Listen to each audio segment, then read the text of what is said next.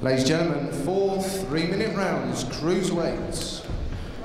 Well, one wonders how the nerves are holding up for David Haye. He certainly looks nice and relaxed, and my goodness, doesn't he look in good shape. 13-9, and one suspects that he's going to operate as a cruiserweight as his professional career unfolds, but he's in against a man who has been in against just about everybody.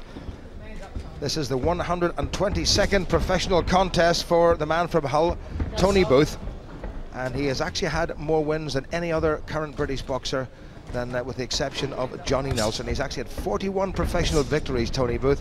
Johnny Nelson's had 42, and for the record, Lennox Lewis has had 40.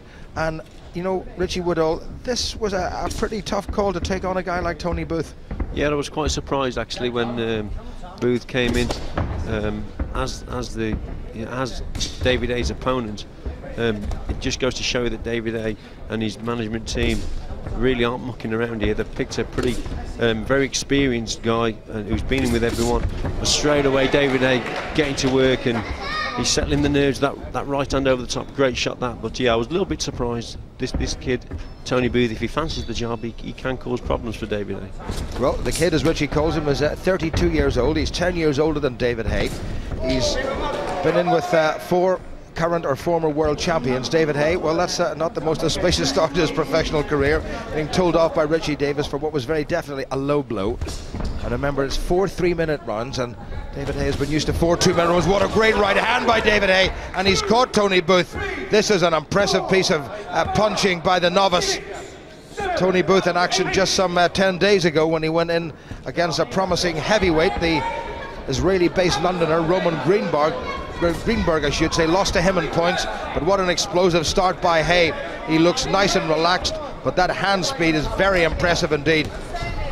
Yeah, excellent stuff from him. What he's doing here, that shot there that he delivered, that the right hand, well, first of all he's thrown a left hook around the guard of Tony Booth, which is literally distracting Tony Booth, and then the right hand follows, and that's the shot that he's getting home with.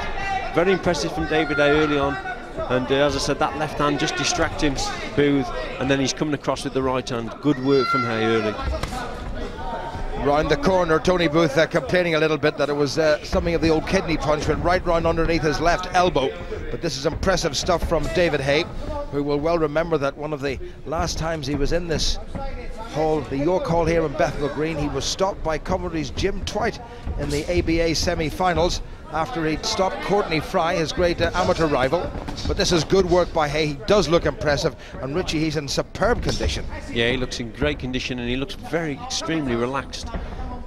Pretty impressed with him earlier here, because normally in the first round of a contest can be a little bit nervous, but here he's getting to work, and straight away he's getting those big punches home. He's varying his work from body to head. It's the right hand that's doing all the damage, but uppercuts, hooks. But yeah, this is good stuff from Haye. What a good opening 3 minutes, and David Haye acknowledges the contribution made by Tony Booth. But trainer Adam Booth will be delighted with the first 3 minutes of paid boxing by this fella. Just 22 years old, David Haye, nice and confident, a little smile, and he'll get plenty of confidence in the corner. Hope that he doesn't need Mick Williamson in there, who's one of the best cutsmen in the business. But that was a very impressive opening 3 minutes from David Haye on this his professional debut, and he launched a couple of very good two-fisted attacks, and that was a cracking right hand, and straight away he didn't let his man off the hook, and Tony Booth really did well to survive, Richie. Yeah, he did, and as I said, it was that left hook around the guard. There it is, and there's the right hand to follow. The left hook literally was a distraction of a punch, and it's the right hand that he got home with. Good work from Haye in that opening round.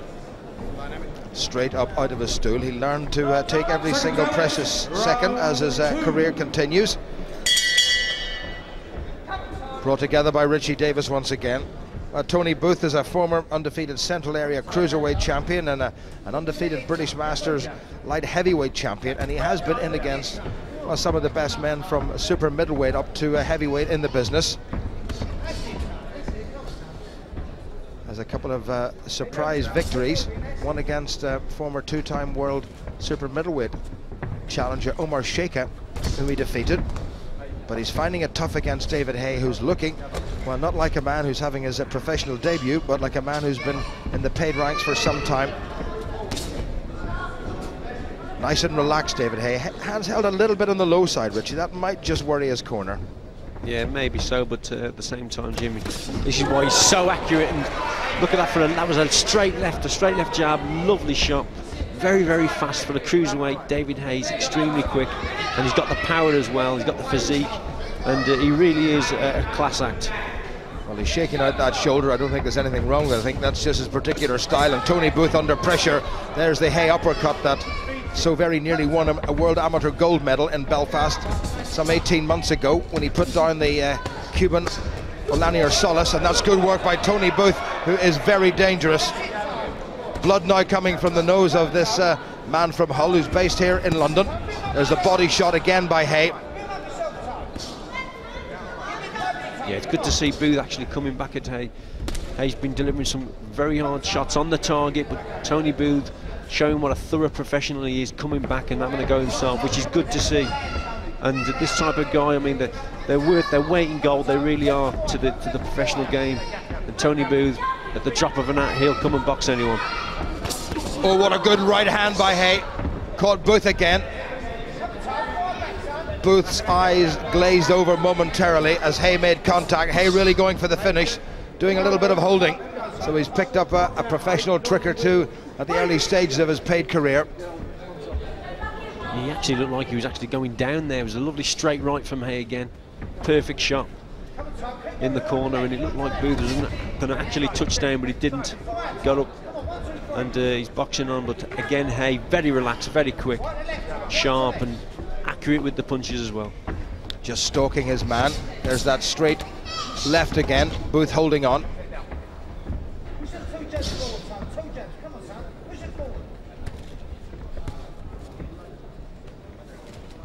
Well, Haye looks super confident. The torn bicep that caused him to pull out of the Commonwealth Games after a victory over the Pakistani entrant, Shaukat Ali, seems to have more than healed up. What a great pity he didn't stay, because we all reckon that he would have won that Commonwealth Games gold at heavyweight.